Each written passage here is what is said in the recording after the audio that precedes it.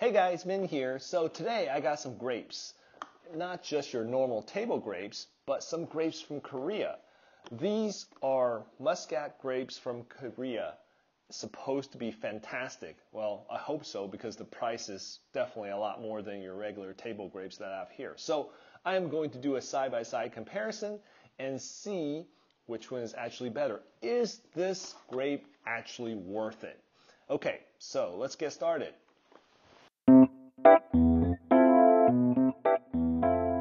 Okay, so the first thing is the Korea grapes definitely have a lot better packaging than most of the grapes that we got here in the US.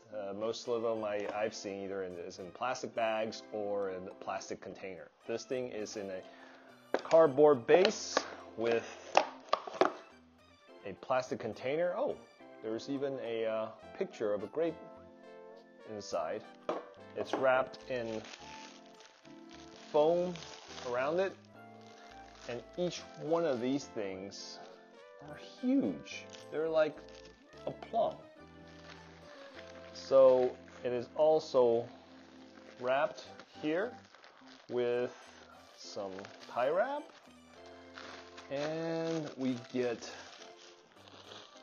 this beauty.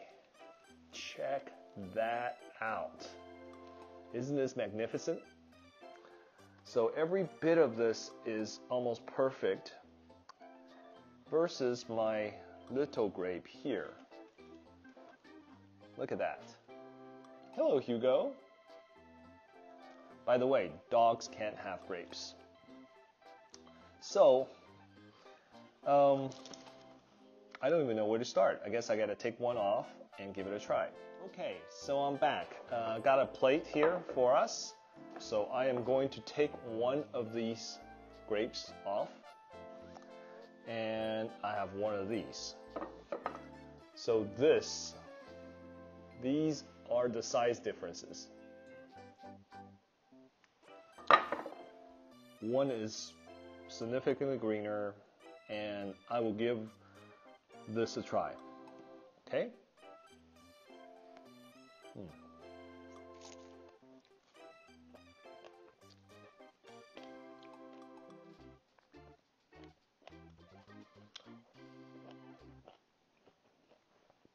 It does have that grape taste at the edge of the skin, but it does not,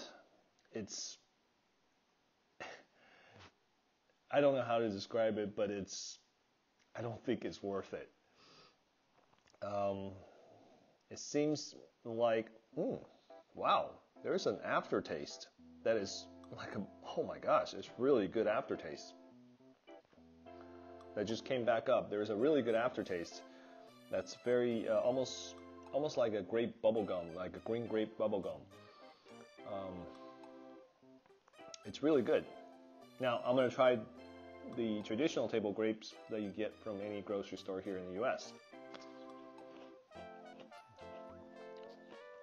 Pretty much, it's fibrous, it's crunchy, it's tasteless, sweet. That's about it. All right. I'm going to try it one more time, and let's try it again. Now let's pick this one on the top this time so it's not compressed. Okay.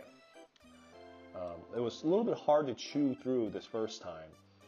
So I'm going to try and see if that's still the same thing. It is firm, but it's not soggy or anything like that. Still very hard to chew through. I don't know if you can see, inside it's really interesting. It's hollow. It's hollow inside this grape versus a standard grape. It's solid. It's hollow.